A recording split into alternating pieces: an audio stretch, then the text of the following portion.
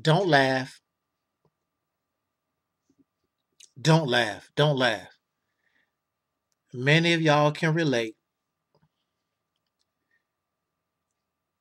Many of you are familiar with with this money.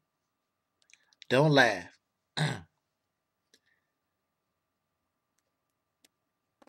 I was born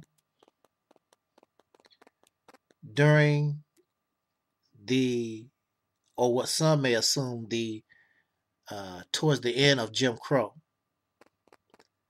I am the son of sharecroppers, and we was poor. But even when I was growing up, we never saw this. Wouldn't see this later on. But we was poor. And our people was trying to make it. And later on, because we were poor, my family could give their children nothing because they had nothing. So my mother inherited nothing.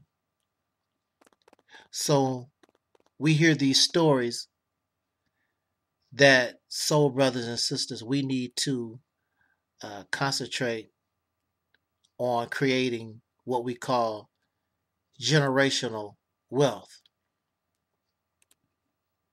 We're going to talk about that in a later topic. This idea of generational wealth. But we understand generational poor. We understand generational poverty. Dr. King, before he was assassinated, was planning what they would call the Poor People's March. Poverty in 1968 was an issue, and poverty is still an issue in 2021 within the richest nation, or one of the richest nations on this planet. The citizens whose children the government would take to fight for this nation, yet their parents poverty stricken. Or maybe that's one of the reasons why we need impoverished people, so that we can exploit them, use them for our factories and dangerous jobs and war, because they're just trying to survive. I know about poverty. I know about trying to survive and making it. I was raised on this kind of money. I'm not Shay, and I would not try to embarrass, make mockery, or belittle any of us in a position that we need this type of help. However, when we talk about generational poor, generational poverty, there are those who abuse the system. There are those who exploit the system, and they happily pass down poverty to their children and do not motivate or inspire their children to want better, because this is not living. This is barely making it, barely surviving. Nobody should want that for their children. Even so, I was raised this way. And everything that I have gotten in life, I had to work for. My first car, my first this, my first that. Nobody can say they gave Angelsnupnup7 nothing. I wish they would have. I don't mind the help. I probably could have done a whole lot better had I gotten some kind of help. Nobody gave me nothing. Every penny, every dime I had to scrape, I had to work hard to get. Nobody gave me nothing. So here we are in 2021, 2022, the year. And in my life, unfortunately, I had a setback. And it caused me to lose about 10 years of my life. So everything that I worked for, or little that I was able to get, mind you, still living in poverty, I lost everything. And then when I get out of incarceration, nobody wants to hire you because you have this label put on you: criminally insane or an ex-con, which makes things, it's already bad that you come from a poor background. But then when they label you criminally insane, or they label you an ex-con, it makes things worse. But like everything else in my life, I work. I refuse to take no for an answer, and I continue to move forward. And I prayed to God, and my God was a truck. Your God might be Allah, your God might be Jesus. I prayed to my God, which turned out to be a truck, semi-trailer. Took care of me, answered my prayers. I have those who laugh at me for whatever reason, but at the same time, you take. There's a person who took $50 from a raffle that I did, and you have women laughing and giggling, and they took money from the person who's criminally insane that lost 10 years of my life, but I'm not on food stamps. I'm not begging nobody for anything. I'm not entering your raffle to get $50. What does that make you look like? I can say I gave to you. You can't say you gave nothing to me.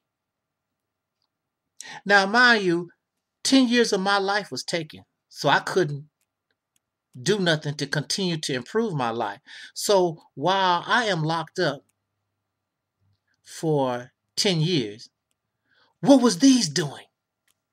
Whatever they were doing, they still have to beg somebody to put tires on their car.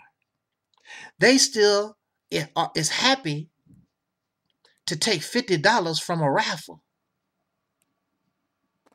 go to the store and feed you. You're still not able to take care of yourself. You need a person who was locked up for 10 years, who come out that work hard, and you have to become a parasite and a leech and wait for them to give you something. Woo! You need a raffle. You happy somebody gave you $50. And then you won't give the $50 back to show that you don't even need it, because you do need it. Because you're suffering. You don't have nothing. You let You let a person who was locked up for 10 years come out and you need them. They don't need you. I don't need nothing from you.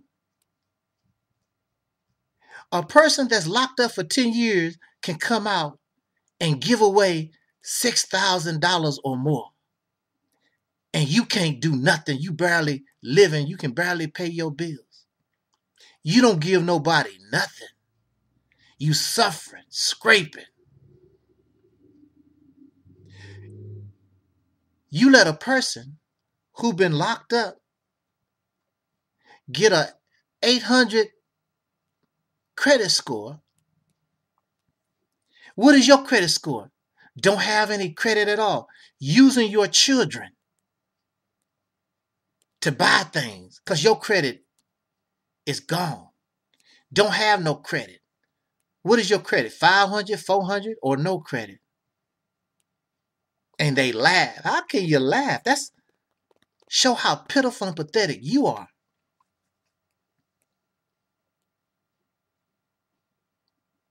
A person that's an ex-con can start a business, own a large home, 800 credit score. And here you are, never been locked up, don't have a traffic ticket, and you don't have nothing. Well, the difference between the ex-mental patient and the ex-con is that the ex-con and the mental patient, they work. And they work hard. But the faceless troll and these women, you don't hear about their work. So they wait to get benefits from the ex-con and the mental patient. How does that make you look? Yeah, I'm an ex-con. Yeah, I'm a ex-mental patient or whatever. But who's begging who for what? Here you are. Congratulations. You won $50 in a raffle. Thank you. I sure appreciate that money. They don't give nobody nothing. What did you do with your life? The whole 10 years the ex-mental patient was locked up, the years that the ex-con was locked up, what was these people doing? Clearly they wasn't doing any kind of work because they got to sit back in the cut and wait for the ex-con to get out of jail. They got to wait for the mental patient to get out of the crazy house so they can have a little something because they have nothing. Congratulations.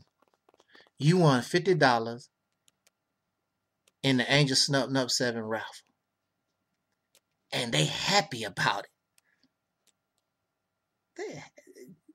The best thing ever happened in their life. They bragging about the tires and whatever else they got. But guess what? The ex-con and the mental patient still don't need nothing from you. But you would still take because you have nothing. Again, the difference between the ex-con and the mental patient is that we have confidence in ourselves, pride in ourselves, and we go to work. But these people don't work. That's the difference. So who really isn't the ones in bad shape? Who is the one? Jot down your comments. Is it that difficult to answer?